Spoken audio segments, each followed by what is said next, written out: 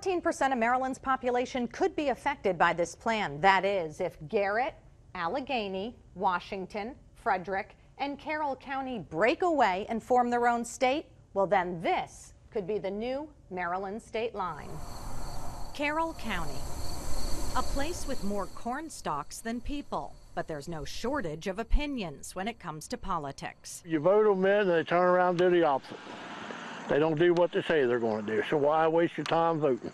Bill Boblitz looks out on the countryside and contemplates part of Maryland breaking away and becoming its own state. It would probably be good, yeah. Yeah, I believe it would be good. The 5 counties in western Maryland have a rich past, but some here want a new future. Spearheading the effort to secede from Maryland, Scott Strzelczyk. So if they're not going to listen or take our needs into consideration and govern in a way that's more in accordance with how we wish to be governed, we are seeking an amicable divorce. He has a long list of grievances with Maryland. Things like the rain tax, the flush taxes. We decided to stop at the New Windsor Town Hall to get a local politician's perspective. I'm extremely happy as mayor of New Windsor. Are there things that could be better?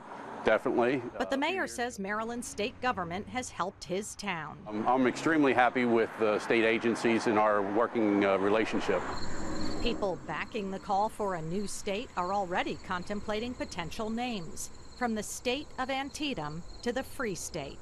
But don't count on Bill running for governor. No. I don't want all that hassle. Another thing to consider, if these 5 counties end up separating and forming their own state, well then that could change the American flag. We'd have to add another star. Kathleen Cairns, Fox 45, News at 10.